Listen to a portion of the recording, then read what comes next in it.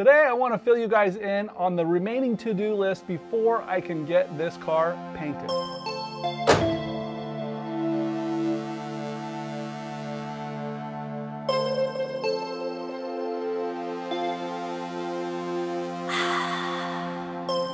Garage time.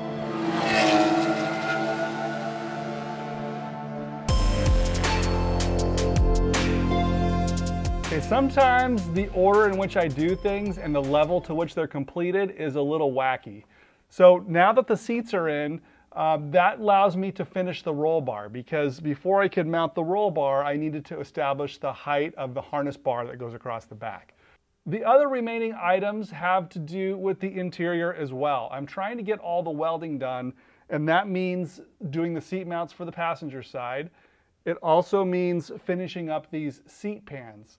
I poked holes in the seat pans to allow those camber boxes to come through, and I need to do a little more clearancing and blend those in addition to welding in the roll bar and adding in some gusset plates here to the B-pillars. And I want to make some removable diagonal bars that go across the doors here. The list is getting shorter, you guys.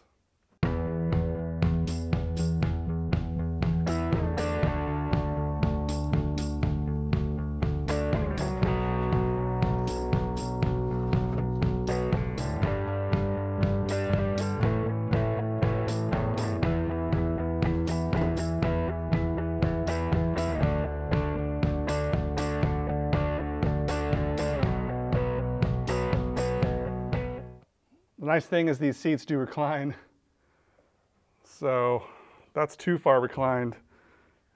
The car's kind of on these tire stands in the front, so it's hard to tell what's the most comfortable. But I mean, probably right there seems comfortable to me, at least at this point, without a steering wheel or pedals. But really what's important is the height of these cutouts for a racing harness relative to a bar that's going to go right across the back here. So let me show you the rule book again. It's not much of an outlaw or a hot rod if you're always following the rules, right? But I think these do provide some safety guidance. So here's a side view of the seat. They recommend a 10-degree angle of this webbing that goes from the holes in the seat all the way down to the rear of the harness bar. So 10 degrees.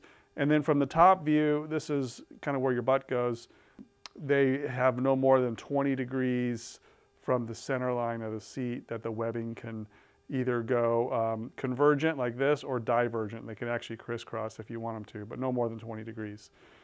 And on this page, they actually recommend adding the harness bar between the back stays. And let's go look at the car. And this happens to basically line up pretty well with the seat center. This is the driver's side, and it lines up pretty well with the seat center. So if I was to put a bar between these diagonals, then I could attach this shoulder strap pretty easily. It'd be way long because it comes all the way down to about here, but there's nothing to attach this side to. And I suppose I could do that's a less than 20-degree angle this way, but then the two straps would be kind of on top of each other. I'm not sure that is allowed. So the other option is to maybe put a different harness bar in. Okay, I could attach the harness bar to the main hoop and locate it with a bend that goes about here. So that would give me enough distance between the seat and the main hoop so that there's some hardware. You know, if the straps loop around, there's a clasp and stuff here in the middle. So you can't have the harness bar directly behind the seat. It's got to have some distance behind it. This inclinometer has been zeroed out here on the door sill. And then I have this string going through the holes in the back of the seat and attached here to the firewall. So I'm going to measure that angle. Pretty much guessed it right on at 11 degrees.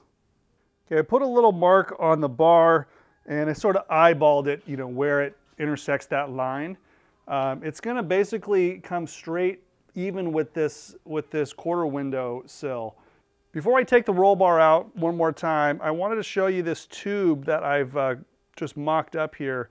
This is going between the new camber boxes and the rear coilover turrets, and that's going to really lock in these rear suspension components. This is done for performance and stiffness. Now that the rear attachment is up higher, it has a tendency to twist on the torsion bar. So that twisting action will be eliminated here due to this bar tying into the shock turrets and also to the cage. Super glad that I put the hole in the firewall, so it wouldn't be possible without having had that hole right there. Probably just use 1-inch bar there.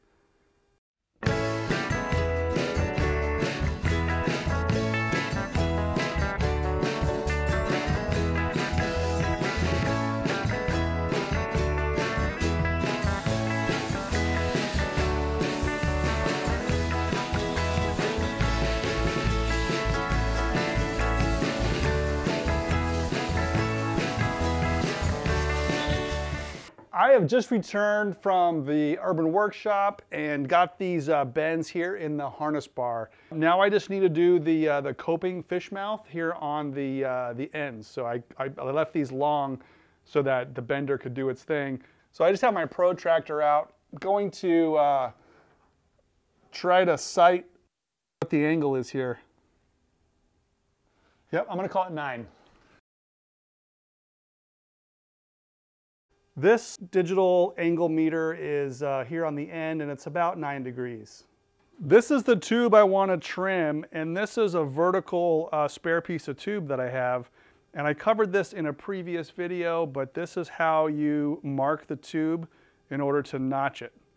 So you trace the line even with the perpendicular tube, kind of eyeball it, and then you move over 1/3 of the diameter. So this is 1.5 inch tubing. So that means that 1/3 of 1.5 inches is 3/4, right? 1/3 of 1.5 inches is 1/2 inch. That's the cut line for this to fit over a vertical tube like it will be in the car. I'm trying all kinds of creative ways to, hold this in the saw. I have it lifted up so it doesn't hit the floor, but because the cut is so close to the bend, I can't shift it over enough.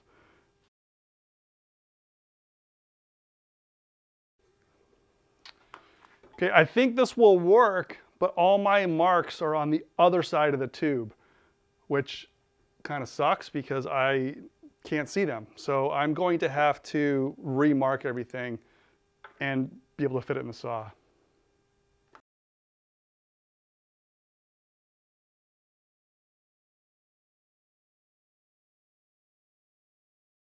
Okay, this looks about right. I have the saw set up on those marks that I made.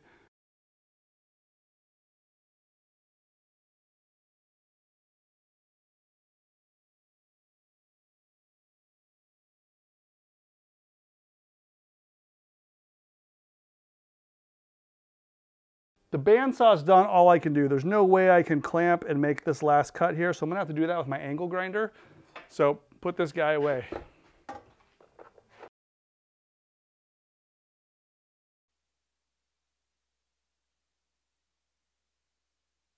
Okay, like I said, it's pretty close, but not perfect. I have those pliers there underneath just to keep that 9-degree angle consistent. That's approximately what it is in the car.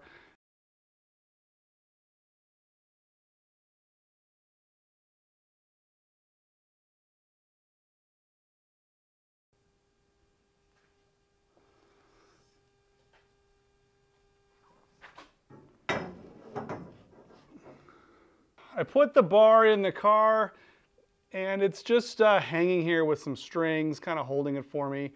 And this side, good news is fitting pretty well. I don't know if it's in its correct position. If you look at it from the side here, it is sort of level with the quarter window. And this fish mouth here is fitting okay. But here's the problem over on this side. This is way off. Here's the view across the back. And I'm not 100% sure what happened here, but this is not matching up very well. It's off by almost 1/2 inch, and the fish mouth, nothing is really fitting on this side. So I cut it conservatively. There's a few things I'm thinking out loud here. If I shift this side over, It's got a big gap on the bottom. I think I made a mistake cutting the fish mouth on the bottom at the wrong angle. I think I had the top and bottom confused. If I lower the bar, down in the car, the main hoop gets a little bit wider. So right now it's not sitting as low as it should. So I think I'm going to lower those strings down a little bit. And then the other factor is, like I said, I made a conservative cut. I think as I cut more of this harness bar away, the more I cut away, the narrower it gets. So I think it's a combination of just lowering the bar and then making these fish mouths even deeper, so it's going to move the bar in and lower. There's still plenty of room here. I have like, I don't know, full hand width. That's probably like 8 inches or something. I hope I can save it, but as of right now, this is certainly not my best fit. It's just a difficult little junction here. It's really a compound corner between the way the main hoop leans back. It also leans in, and then this is trying to be flat with the sill. So I'm just going to have to power my way through it and get it done. But for now, I'm going to call it a night. All right, today's a new day, and I've taken the roll bar out of the car. It's going to need a lot of work to make this fit. I'm not too bummed out about it. This is what I encourage you guys to do. You know, tackle difficult things, and this is kind of what I've been doing for the whole car, you know, making things fit. I'm going to cover up the car so it doesn't get full of metal. Okay, this might be a better view. That the problem is, this is where this is supposed to be on this side. But on this side, it just doesn't line up. So it either is here or here.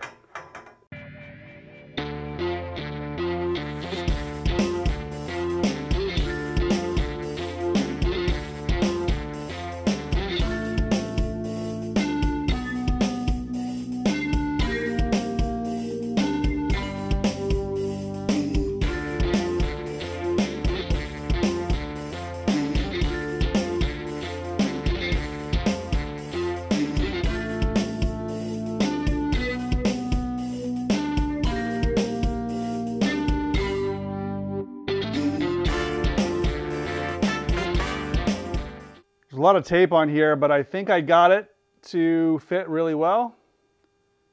And then this is the driver's side. And using this protractor, I was able to get the angle of the bar to be that 9 degrees. So this should line up with the quarter window sill. Look, there's no more strings.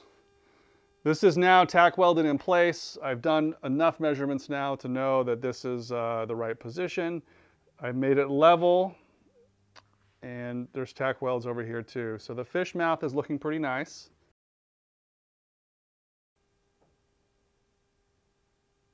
I also learned my lesson last time about pressure building up in this harness bar. Inside this junction here, I have drilled a hole. So there's a hole going this way.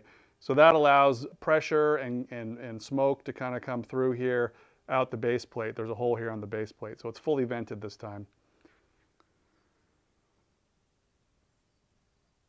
Now I'm going to bravely just weld it all the way up. I don't see a need to trial fit this. I've already had it in the car and it's been marked. Get it done.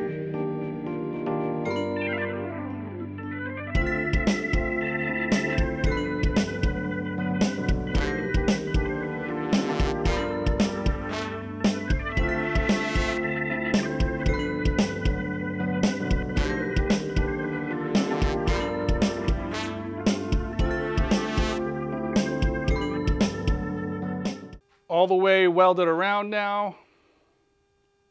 There's a lot of manipulating and twisting and turning this thing upside down.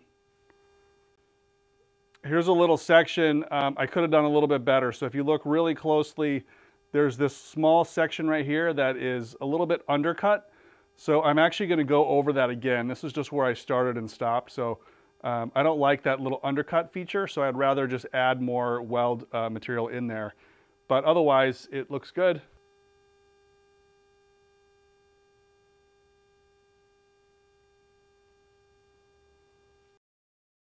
I hope it fits the car.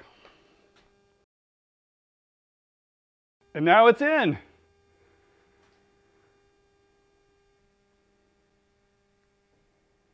So if you follow this harness bar to the other side, you can see it's fairly even with that quarter window sill. That's what I was after. And the distance between the seat back and the harness bar is, I think it's about 8 inches. It looks sufficient to me. One thing I'm probably gonna have to do with these straps is you're usually required to put some clamps on the tube so the strap doesn't just slip off over into this section. You don't want it to do that. You want it to stay directly behind or within 20 degrees of that opening. So there'll be some clamps and probably a spacer in between and then another clamp on that side. I believe they said don't weld onto the bar. So I'll just get some aluminum clamps to go over that. I just reattached the string so you can see the angle now between the openings in the seat and this harness bar. So that is about 10 degrees.